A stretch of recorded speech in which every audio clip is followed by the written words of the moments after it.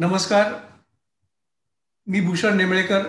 ठरल्याप्रमाणे आज DC celeb talk याच्यामध्ये मी माझे मित्र आणि दहिसरचे रहिवासी अँड मराठी सुपरस्टार अनिकेत विश्वासराव यांना आज मी इकडे इन्व्हाइट केलेलं आहे. अनिकेत विश्वासराव यांना त्यांची ओळख द्यायची काही गरजच नाही, बिकॉज एव्हरीवन नोज हिम. ते स्वतः मराठी फिल्म्समध्ये आहेत, मराठी स्टेजवरती त्यांनी ऑलरेडी त्यांचं नाव आहे. So I think I will request Aniket to say hello to you all, आणि त्याच्यानंतर मी माझे प्रश्न जे आहेत ते त्यांना हळूहळू विचारायला सुरुवात करेन. नमस्कार. Thank you so much Bhushan sir की तुम्ही मला ही अपॉर्च्युनिटी दिली तुमच्या या खूप छान शो जो तुम्ही कंडक्ट करताय त्याचा एक भाग होण्याची, आणि समस्त दहिसरवासियांना आणि दहिसर कनेक्टच्या सर्व मेंबर्सना माझ्याकडून नमस्कार. Thank you. Aniket, it is a privilege to have you on this. It's DC celeb talk याचा अर्थ दहिसर कनेक्ट सेलेब टॉक, हे त्याचं शॉर्ट फॉर्म आहे, कळलं का? तर माझं असं म्हणणं आहे की ॲज युअर अ दहिसराईट, लहानपणापासून till what you R today, you have been generous that you are still in Dahisar.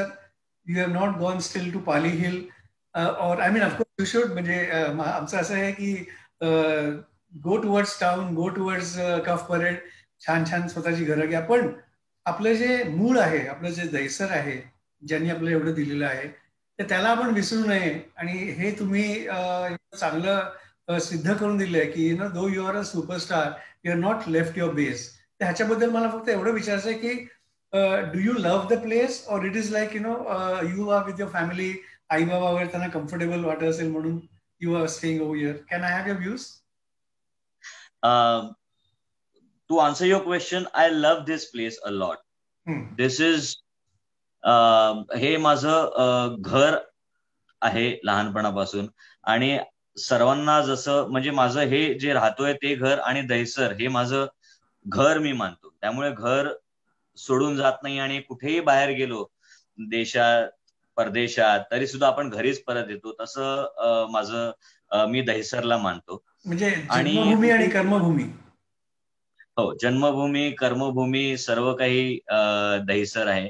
आणि कसं एक थोडा इतिहास सांगायचा झाला तर माझे पणजोबा जे आहेत ते दहिसरला आले. सो आम्ही आता साधारण तसं बघायला गेलं तर 150 वर्ष झाले असेल आम्ही दहिसरमध्ये आहोत. नाव I am the 4th generation दहिसरमध्ये विश्वासरावांची. म्हणजे माझे पणजोबा आले, मग आजोबा, माझे वडील, आणि आता मी, आणि हे आम्ही सर्व आता साधारण 150 वर्ष झाली दहिसरमध्ये आहोत.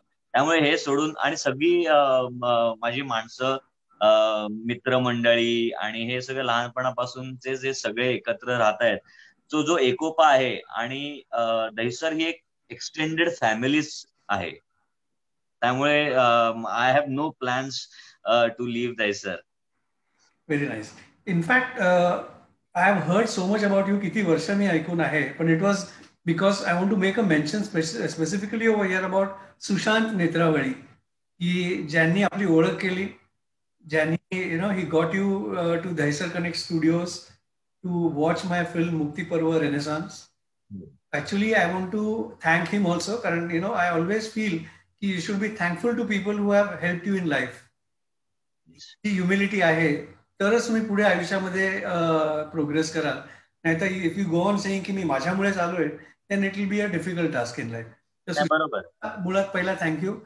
मला ह्याच्यामध्ये पुढे I want to continue with this talk, की तुम्हाला तुमच्या लहानपणाबद्दल किंवा लहानपणाचे काही आठवणी काही अशा आहेत का जे तुम्हाला शेअर करायच्या आहेत आपल्या व्ह्युअर्स बरोबर? नक्कीच. म्हणजे मी स्वतःला खूप फॉर्च्युनेट समजतो की मी दहिसरचा रहिवासी आहे. तसं बघायला गेलं तर माझी जी जनरेशन आहे, माझे सगळे मित्रमंडळी जे आहेत ते खरंच फॉर्च्युनेट आहेत, की कारण त्यांनी डेव्हलपिंग दहिसर बघायला मिळालं होतं आम्हाला. म्हणजे एक रुरल, म्हणजे आधी माझा जन्म झाला तेव्हा बैठक कौलारू घर होतं, मग तिथे ते पाडून बंगला बांधला, आणि आता बिल्डिंग आहे. सो या सगळ्या स्टेजेस मला बघायला मिळाल्या. म्हणजे हे मला कुठेच करता आलं नसतं की सगळे आउटडोर गेम्स जे बालपणी खेळलो, एक खूप मोठी एक्सटेंडेड फॅमिली, म्हणजे घरी ये जा सगळ्यांचं, सगळेच एकमेकांना ओळखतायत. हे जे वातावरण दहिसरमध्ये होतं ते मला वाटत नाही मला कुठेही दुसरीकडे अनुभवायला मिळालं असतं. And it helps you to grow as a person also. म्हणजे माणसांशी इंटरॅक्ट करण्यात आता सगळे कसे आयसोलेटेड झालेले आहेत खूप. तो माणसांशी इंटरॅक्ट करण्याची सवय, ते ते एक सोशल अॅनिमल आपण म्हणतो. Human being is a social animal. तो दैसरमध्ये खरंच अनुभवायला मिळतं. म्हणजे मला आठवतं की लहानपणी आंबे तोडण्यापासून, म्हणजे आम्ही दुपारचं म्हणजे वेकेशन्स मध्ये किंवा काय दुपारचं असं जेवण वगैरे झाल्यानंतर चिकूच्या झाडावरती चढून जाऊन वरती बसून गप्पा मारत बसायचो तासन तास. हे ह्या जनरेशनला नक्कीच कुठे करायला मिळणार नाही आहे. हो, they are going to miss किंवा it. बेचकीने कैऱ्या तोडणं, आणि मग कुणाची काच फुटली तर मग पळून जाणं, आणि मग ती काच नंतर सॉरी म्हणून पॅचअप करून ती काच भरून लावून हो. देणं. सगळं जे आहे म्हणजे क्रिकेट पासून फुटबॉल पासून सगळे आउटडोर गेम्स आम्ही, विटी दांडू पासून सगळे आउटडोर. तार रुपी एक गेम असायचा, तार रुपी ना, यूज टू तार घ्यायची अँड देन तार गेम असायचा. ते देखील छान छान. म्हणजे विटी दांडू खेळत आम्ही मराठा कॉलनी पासून विटी दांडू खेळत आम्ही आनंदनगर पर्यंत वगैरे जायचो. अरे बापरे. हे चालूच असायचं. मग अजून काही तुम्हाला काही तुमच्या मित्रांचे नावं किंवा असं काही तुम्हाला मेन्शन करायचंय, way you feel that you know you are still in touch with them आणि you know you R proud to be there friend Dahisar. नक्कीच. म्हणजे आता आता नवीन मित्र झाले, जसं तुम्ही मेन्शन केलं सुशांत नेत्रावली आहे. तो आता खूप चांगला मित्र झाला आहे. आशिष बेलकर म्हणून आहे, आमची एका फिल्मच्या दरम्यान भेट झाली. सुशांत सगळ्यांना माहिती असेल की तो खूप प्रख्यात असा एक सायकलिस्ट आहे आणि त्याने अनेक कॉम्पिटिशन सुद्धा जिंकले आहेत. सो त्या फिल्म मध्ये माझं सायकलिस्टचा रोल होता आणि त्याच्यामध्ये त्यांनी माझं बॉडी डबलचा पार्ट केला होता. हो. किंवा असं वगैरे. त्यानंतर म्हणजे काही कठीण शॉट्स, म्हणजे ज्याच्यामध्ये चेहरा दिसत नाहीये पण घाटातनं वगैरे सायकल चालते, त्याने सुशांतनी केलं होतं. सो सुशांत, आय सजेस्ट सुशांतचा सुद्धा तुम्ही एक खूप चांगला शो करू शकता. निश्चितपणे I do it, I do it. He is my student, आमच्या नेमळेकरचा स्टुडंट आहे तो. हो, म्हणजे माझा भाऊ सुद्धा सौमित्र विश्वासराव, तो हो. सुद्धा तुमच्याच क्लासेसचा स्टुडंट आहे. आणि सो बरेच मित्र आहेत, म्हणजे द लिस्ट इज एंडलेस. आणि कारण खूप म्हणजे माझ्या वयोगटातले एक साधारण 25-30 मुलं आम्ही एकत्र खेळायचो आणि धमाल खूप खूप मजा केली आहे. म्हणजे आम्ही म्हणजे मी घरी फारच कमी असायचो. म्हणजे सुट्टी म्हणजे शाळेनंतर क्लासेस नंतर गेम्स, आणि वेकेशन जेव्हा चालू व्हायचं तेव्हा सकाळी 9 वाजल्यापासून आमचे जे खेळ सुरू व्हायचे ते रात्री 9 वाजेपर्यंत सुरूच असायचे. त्यामुळे हे जे आहे ते ही जनरेशन नक्कीच मिस करणार आहे. आणि हे सगळं all the entire credit goes to Dahisar आणि दहिसरवासी. बरोबर आहे. Would you like to mention की which school you are in, कारण मला ते देखील जाणून घ्यायची फार इच्छा आहे. मी Saint Francis DSSC high school mount Poisar त्या शाळेत होतो. आणि माझं कॉलेज डहाणूकर महाविद्यालय विलेपार. ML. Okay okay okay. मग शाळेच्या काही आठवणी आहेत किंवा शाळेच्या काही टीचर्स बद्दल काही डू यू रिमेंबर एनिथिंग, त्यांची नावं किंवा असं काही? नावं आठवतात ना. डिमेलो सर होते, मचाडो, डिसूजा मॅडम होत्या, आणि ग्रेस आमच्या टीचर कल्याणी मॅडम. कल्याणी अशा मॅम असेल. खूप कल्याणी मॅडम होत्या, त्या आमच्या क्लास टीचर होत्या 8th मध्ये. ओके. त्या खूप स्ट्रिक्ट असा त्यांचा एक ऑरा होता की त्या खूप स्ट्रिक्ट आहेत. पण त्या आमच्या जेव्हा क्लास टीचर होत्या तेव्हा त्यांच्याकडनं आम्हाला खूप शिकायला मिळालं, आणि त्यांनी ओव्हरऑल ग्रूमिंग आणि डेव्हलपमेंट मध्ये खूप मदत झाली त्यांची आम्हाला. म्हणजे त्या वर्षी आणि त्याच्यानंतर सुद्धा 3 वर्ष म्हणजे आमचा जो क्लास होता त्यांनी स्कूल मॅगझिन जे बनवायचो ते त्याचं प्राइज दरवर्षी आम्हाला पहिलं बक्षीस मिळालं होतं. And the credit goes to Kalyani ma'am. आणि मला आठवतं, मला आता इन्फिनिटी मॉलमध्ये साधारण 1 वर्षापूर्वी मला त्या भेटल्याही होत्या. त्यामुळे असं खूप गहिवरून आलं होतं आणि त्यांनाही आठवणी ऐकून खूप आवडलं होतं. सो असं शाळेच्या आठवणी आहेत. पण अनफॉर्च्युनेटली तिथे स्पोर्ट्स आणि फुटबॉल, कॉन्व्हेंट असल्यामुळे फुटबॉलला जास्त प्राधान्य दिलं होतं. त्यामुळे ड्रॅमॅटिक्स आणि क्रिकेट वगैरे हे थोडंसं साईडलाईन झालं होतं त्याच्यामध्ये. मग ते एम एल डहाणूकर मध्ये कुड यू कॉम्पेन्सेट इन दॅट? कॉलेजमध्ये तुम्हाला तिकडे डहाणूकर मध्ये हो, म्हणजे as an extra curricular activity म्हणून मी काहीतरी करायचं म्हणून मी ड्रामॅटिक्स नाट्य मंडळ जॉईन केलं होतं. म्हणजे काही त्याच्या मागे पुढे जाऊन करिअर करायचं असं आहे असा अजिबात हेतू माझा नव्हता.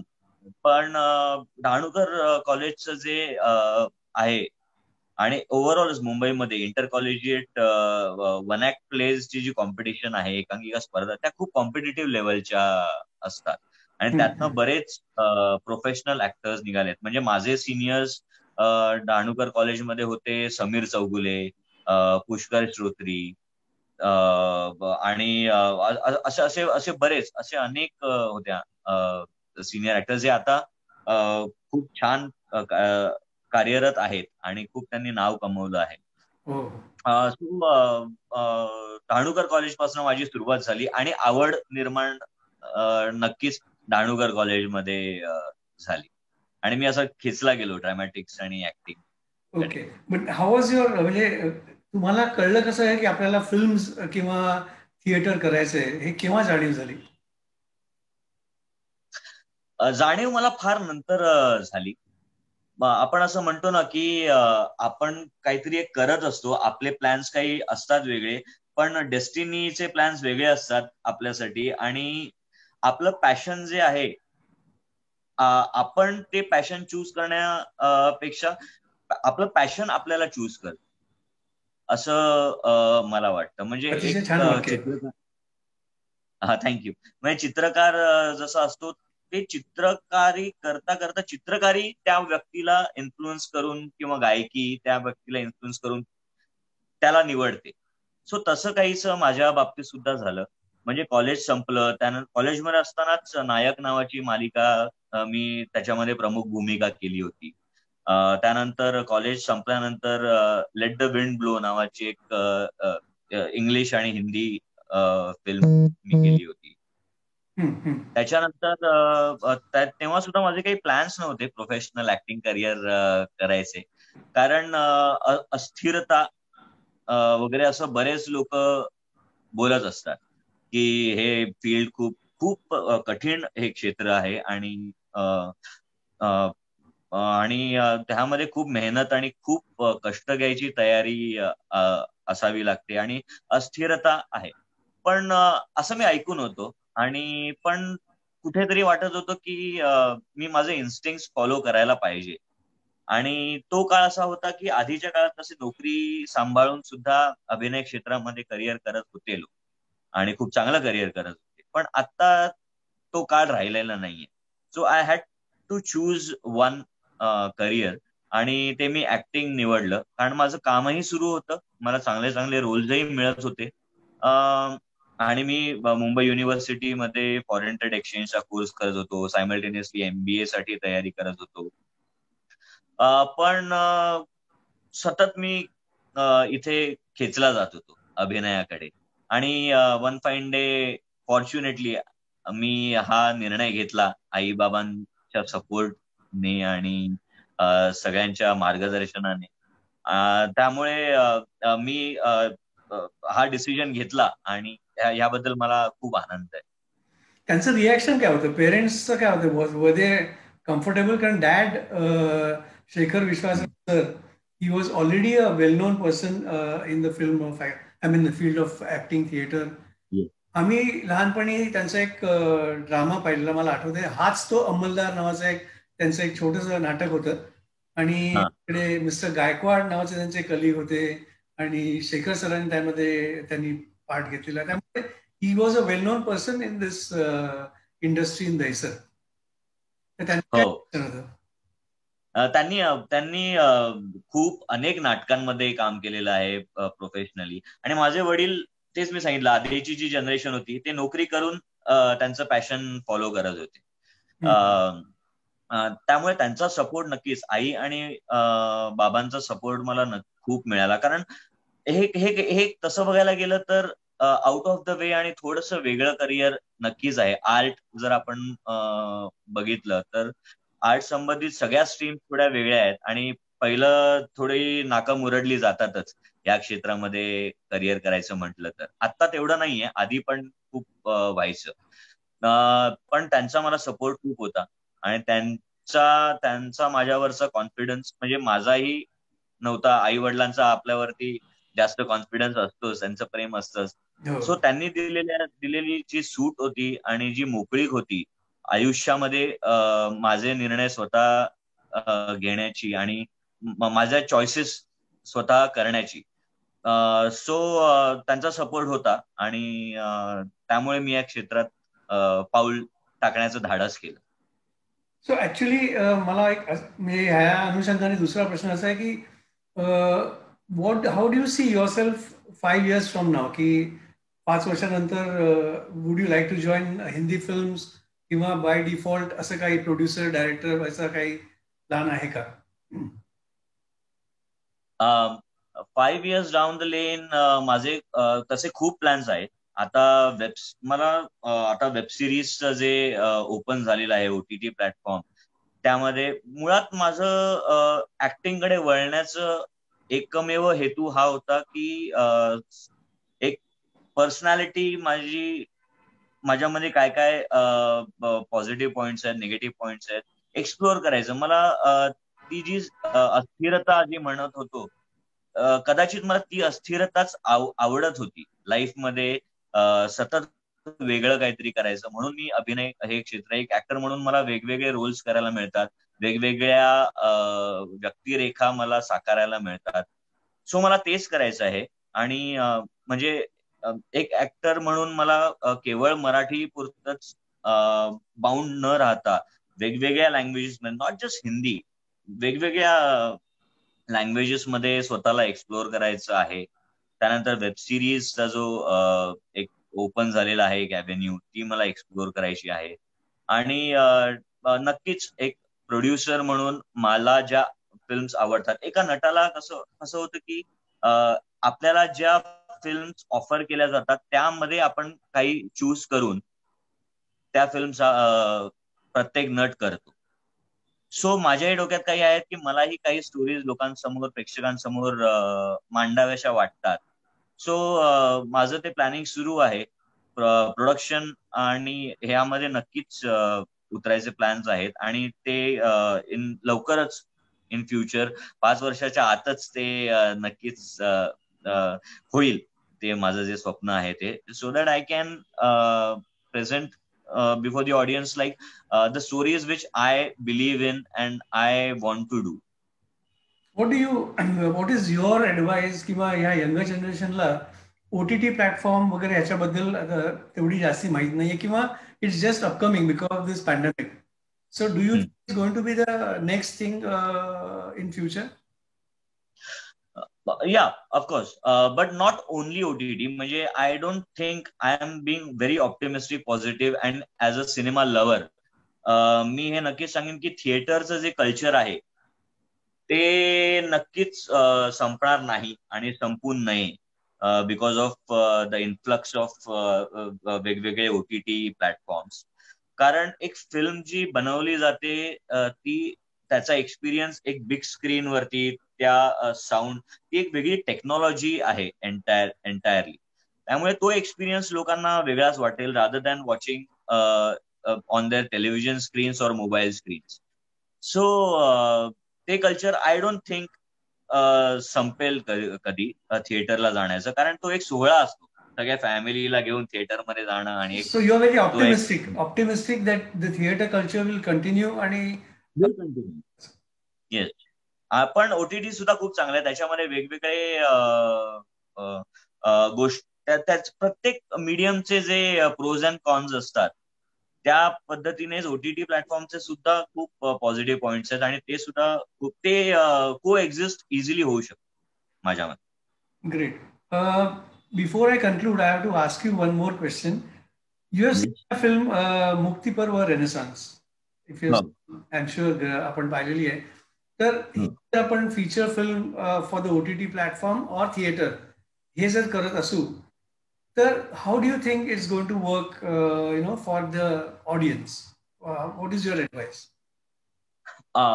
मुक्ती पर्व बेसिकली माझा जो एक्सपिरियन्स होता ती मला पर्सनली खूप आवडलेली फिल्म आहे आणि शिरवईकर साहिल सरांनी ती आणि लिहिली राजेश होती आणि शिरवेकर. त्यांनी फाईल सिलेक्ट केली होती. सो अमेझिंग काम केलं होतं त्या दोघांनी आणि तो जो सामाजिक विषय मांडला होता तो खूप छान होता. सो माझं पर्सनल ओपिनियन नक्कीच आहे की तो ऑडियन्सला कनेक्ट होणारच आहे मुक्ती पर्व आणि त्याला जे अवॉर्ड्स वगैरे मिळालेले आहेत त्याचे एक प्रूफ आहे ते की लोकांना ती नक्कीच आवडेल आणि OTT प्लॅटफॉर्म वरती ती नक्की खूप गाजेल आणि त्याला व्ह्युअरशिप नक्कीच मिळेल आणि तसे जे सोशल अजून जे गोष्टी आहेत ते लोकांपर्यंत पोहोचणं गरजेचं आहे आणि ती जी रीच आहे ती OTT प्लॅटफॉर्मचं आहे. त्यामुळे सर तुम्ही प्लॅन करा काहीतरी OTT प्लॅटफॉर्म वरती रिलीज करण्याचा. त्याला खूप चांगला रिस्पॉन्स मिळेल. निश्चित. इनफॅक्ट त्याच्यामध्ये we will ensure that you R also part of the this thing film. त्याच्यामध्ये आवडेल मला. निश्चित पाहू. आवडेल. We'll see that we work together. Let all these things get over. आता जे काही चाललेलं आहे इश्यूज आहेत पॅन्डेमिक वगैरे बाहेर पडता येत नाही जास्ती. आपण निवांतपणे हे डिस्कस करायला भेटूया आणि let's see how we can take it forward on a larger screen. नक्की. Isn't it? So I will be very glad to be a part of मुक्ती पर्व. Thank you so much. असे विषय लोकांपर्यंत पोहोचायला पाहिजे. हो आणि याच्यामध्ये सगळ्यांनी एवढं चांगलं केलंय की दीप्ती भागवत आहे आणि प्रसाद पंडित सर आहेत, शीतल शुक्ला आहेत, सगळ्यांनी एक फॅमिली म्हणून त्यांनी काम केलं आहे. It was very nice. So that's the reason I thought let me share and ask your advice how to go about it. तर before we wind up what do you suggest? म्हणजे would you like to just have a few words with the audience and then we wind up our interview? Would you like to say something? Yes definitely. म्हणजे as a proud दहिसराईट मी सगळ्यांना नक्कीच आव्हान करेन की आपला जो group आहे जो तुम्ही खूप चांगला इनिशिएटिव्ह आहे तो आणि दहिसर कनेक्टचे जास्तीत जास्त मेंबर्स व्हावेत अशी माझी इच्छा आहे आणि एक एक्सटेंडेड फॅमिली आपण सोशल मीडिया आणि ह्या इंटरॅक्शन थ्रू ती रिलेशन ते बॉन्ड आपण डेव्हलप करू आणि ते अजून जास्त स्ट्रॉंग व्हावं अशी माझी इच्छा आहे आणि ते नक्कीच होईल. आताच हजारो मेंबर्स झालेले आहेत ते नक्कीच आता मिलियन्स पर्यंत जातील मेंबर्स आणि दहिसरच्या बाहेरचेही जे आधी दहिसरशी कनेक्टेड होते ते आता दुसरीकडे गेले असतील ते सुद्धा कनेक्ट होतील. सो नक्कीच मला ते अपील करावीशी वाटते की जास्तीत जास्त मेंबर व्हावेत आणि दुसरी जे आहे की स्वतःची काळजी घेणं खूप गरजेचं आहे. कारण आता जे मी ऑब्झर्व केलं की अनलॉक प्रक्रिया सुरू झाल्यानंतर आपली जबाबदारी अजून जास्त वाढली आहे काळजी घेणं स्वतःची आणि त्यामुळे मी सगळ्यांना शुभेच्छा देतो, काळजी घेण्याचं अपील करतो आणि सर्वांनाच त्यांच्या फ्युचर लाईफसाठी या कठीण परिस्थितीला लढा सगळ्यांनी दिलेला आहे आणि आता सगळं सुकर असं आयुष्य सगळ्यांसमोर आहे. Thank you. I'm so glad that you took off your time. थोडा वेळ काढून you just gave your time. आणि दहिसर कनेक्टच्या सगळ्या viewers rather it's a family त्यांच्या वतीने I extend my thanks to you and your family.